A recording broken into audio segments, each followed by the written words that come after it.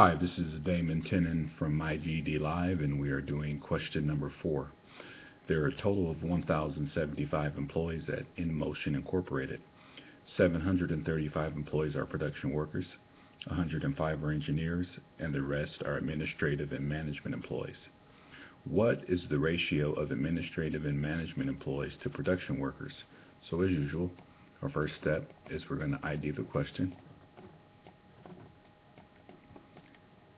And then our second step, as usual, is we're going to state our path. And I'm just going to write that as SYP, state your path, because you're going to be the one doing this test.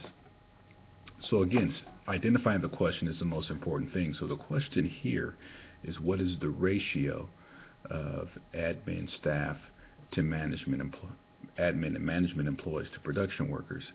So a ratio, you know you're going to have to set up a fraction bar here. And on top, the question is, what is admin? And I'm just going to cover admin and management up there. And then down here, production. So at the very end of this problem, we want two numbers. We want a comparison, which is what a ratio is, of the admin up here and then the production down here. Okay, so now our first step is we're going to need to state our path, and so we're going to need to work with the numbers we're given. So they don't tell us in the question how many admin and production workers we have, so we have to start with what we do have. And so we'll start with the production workers, and we'll add to that the engineers.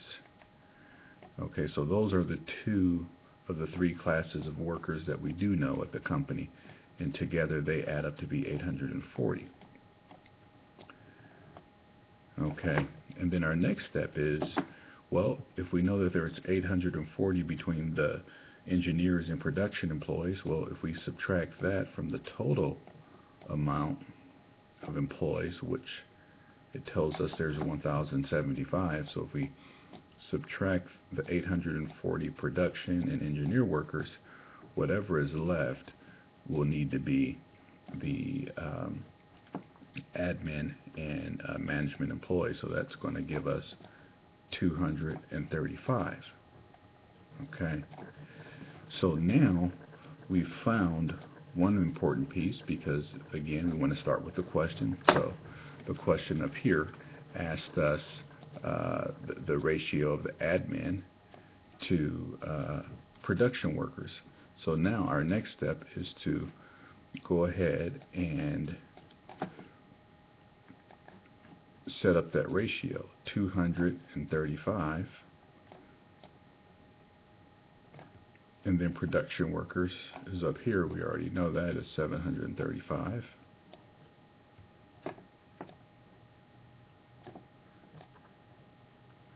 And so now we have our answer. Is it up here?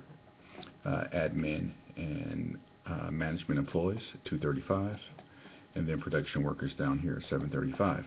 But then, of course, we have to reduce. So we have to think of the biggest number that evenly goes into 235 and 735. And I'm just going to try 5 because both of these numbers end in 5. So I know that 5 will divide evenly into them. And 235 divided by 5, I'm just going to use my calculator here. That's going to give us 47. And then 7 there. And then 735 divided by 5 is going to give us 147. And then so the ratio of administration and management employees to production workers is 47 to 147. Again, this is Damon Tennant from My GED Live. For more, go to www.mygedlive.com. Thank you.